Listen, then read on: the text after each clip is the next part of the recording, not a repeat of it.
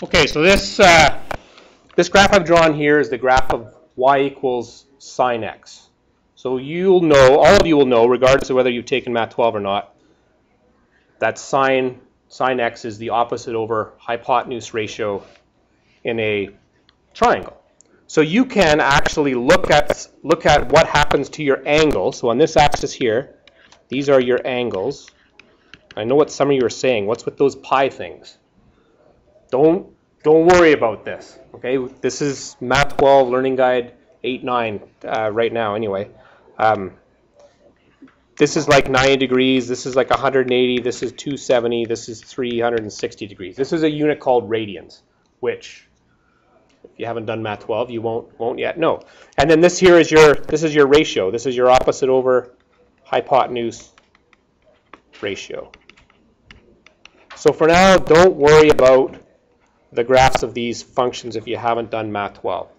What you should be able to do is we should be able to, given a picture of the graph, determine what the limit is of this function. And so here's a picture, and all of you should be able to say what the limit of sine x is as x approaches pi over 2. So pi over 2, here's pi over 2. What would be the limit as we approach pi over 2 from the left? 1. What's the limit as we approach pi over 2 from the right? 1. So just looking at this graph of this function, sine x, we can see that the limit as x approaches pi over 2 of sine x would be 1. And we can do the same thing. We just like those other functions. We can take that value and stick it into the equation, and it'll spit out our answer for us.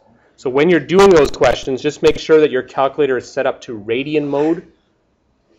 Okay, put it in, make sure it's in radian mode, and then enter it as sine bracket pi divided by 2 close bracket equals, and your calculator will tell you that that's 1. Now, I mentioned that I'm not going to go into a whole lot of detail on this, simply because those of you that have done Math 12 will find limits and continuity of trig functions easy because you know what the graphs look like. Those of you that haven't done Math 12 don't have a clue what any of these graphs look like, and therefore it's kind of all going over your head. But if we all can remember some of these basic limits, so the limit as x approaches 0 of sine x over x equals 1, and the limit as x approaches 0 of x over sine x equals 1, and the limit as x approaches 0 of 1 minus cos x over x equals 0, if we can remember those things, and so you should write those things down. Okay, so these are the three identities that we need to memorize. And you can, the problem with these ones, of course, is if you try to put 0 in. So if we put 0 in for x here, sine of 0 is 0, divided by putting 0 in here. This is one of these 0 over 0 things. In fact, they're all 0 over 0. But when you actually look at the graphs of these functions, and you can graph them if you like, just graph y equals sine x divided by x, you will see that when x is 0, the limit's 1. Same thing here. This one has a limit of 0. So we're not going to go into more or less why that is. We're going to just make sure that we can use these to do some of the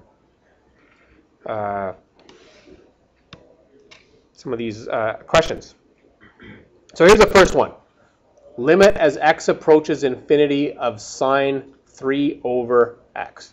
So this is a pretty easy one. We don't even need those identities for this one. If we were working this one out,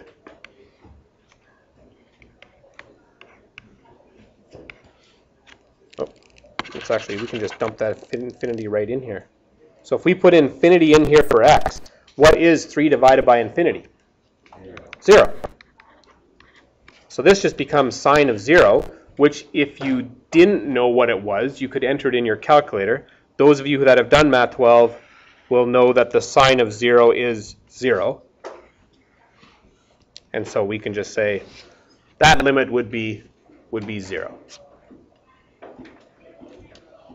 These are the ones that I wanted to show you where we can actually start to use some of those identities. So here, limit as x approaches 0 of sine x over 2x. If we try to put the 0 in, like we always would try to do, we would get 0, sine of 0 is 0, divided by 2 times 0 is 0. Problem.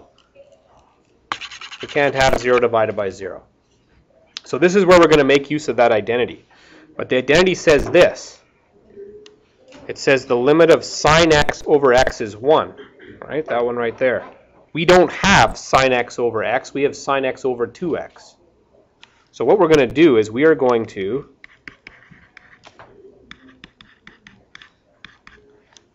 write it like so. We're going to split it up into the limit as x approaches 0 of 1/2 times the sine x over x.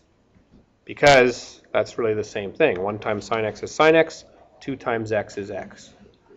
And now, because this is a constant, we could say then this is not going to matter what x is. It'll just be 1/2 times the limit as x approaches 0 of sine x over x.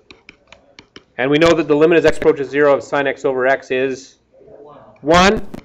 So we have 1/2 times 1, which is 1/2. So a lot of the questions that you're going to do out of the textbook are going to have these little puzzles in them where you got to try to figure out how can I get, the sine x over x trick so that I know what that limit will be 1. This next example is a little bit tougher, so you'll see how that puzzle part works. So here's a doozy, this one. Limit as x approaches 0 of sine 5x over sine 2x. If we try to put 0 in, 5 times 0 is 0, sine of 0 is 0. We get another one of these 0 over 0 things. So, problem. The other problem is this one doesn't look anything like our identity here, this sine x over x. What you have to remember from that identity, though, is this. It's actually this. The limit as x approaches 0 of sine of x over x. This limit is 1, but these x's can be anything as long as these two are the same. So this could be like this. The sine of 7x divided by 7x, that limit is 1. You could have anything as long as these two parts are the same. So the sine of blah divided by blah is 1. So when I'm looking at this question here, we got the limit as x approaches 0. I'm seeing a sine 5x. What would I like to have in my denominator?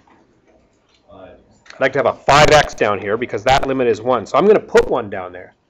But if I add a 5x to my denominator, to keep my expression the same, I need to add a 5x to my numerator so that I don't actually change the expression. So I've done that. Now, I also have the sine 2x in this denominator here from the original question. What would I like to have in my numerator? I would like to have these two things being the same, because I'm going to use also this identity. So if I've got sine 2x in my denominator, I would really like to have 2x in my numerator, because I know that limit's going to be 1. If I add 2x to the numerator, I need to also add a 2x to the denominator, so I haven't changed anything. So this is what I mean by about expanding the expression so that we can generate those limits. So this 5x would cancel with that 5x, that 2x with that 2x, and we really do still just have sine 5x over sine 2x. But I can now say this limit here is 1 times this limit here. These x's would cancel out, so this expression is really just 5 over 2, because those x's are gone.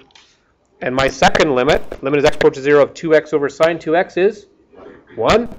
So we have 1 times 5 over 2 times 1, which is 5 over 2. So this is why they're a little bit like puzzles. You got to somehow generate those identities up here, these two, by expanding the expression and adding what you need to make them work.